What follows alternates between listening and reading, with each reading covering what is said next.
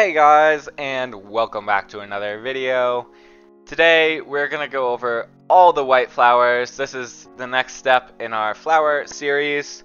You can go back and watch some of the other videos to figure out other colors, but today we're gonna be covering the white flowers.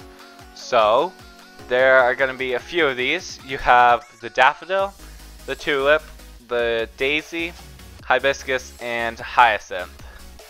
So none of those are going to be super bad, super hard to get. I mean the daisy especially. The daisy is just going to be two fertile yellow daisies, and those will give you white daisies. White daisies are a little rare to get, you know, like just as any flower would be, well, through breeding. But it is possible to get a fertile white daisy through this, so make sure to keep it up. Don't get discouraged, you know.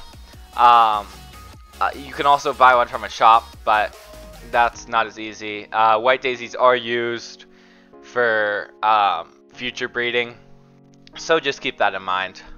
As for the hibiscus, you're going to need two fertile pink hibiscuses, or in this case, you can just use one fertile one and one non-fertile one, and that'll get you a white hibiscus.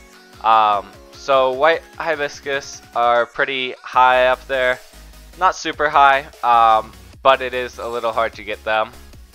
As for the chrysanthemum, it's just going to be two red, so that's not too bad. Those are natural spawning, or you can buy them in the hub, but that'll get you a white chrysanthemum.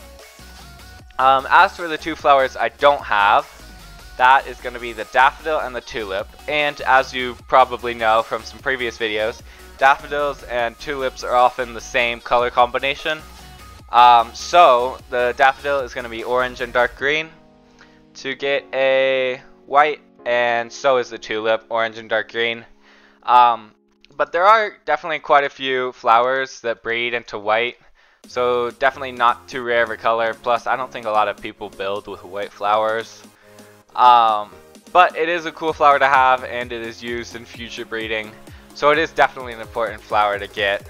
But yeah, thank you guys so much for watching, and I'll see you in the next video.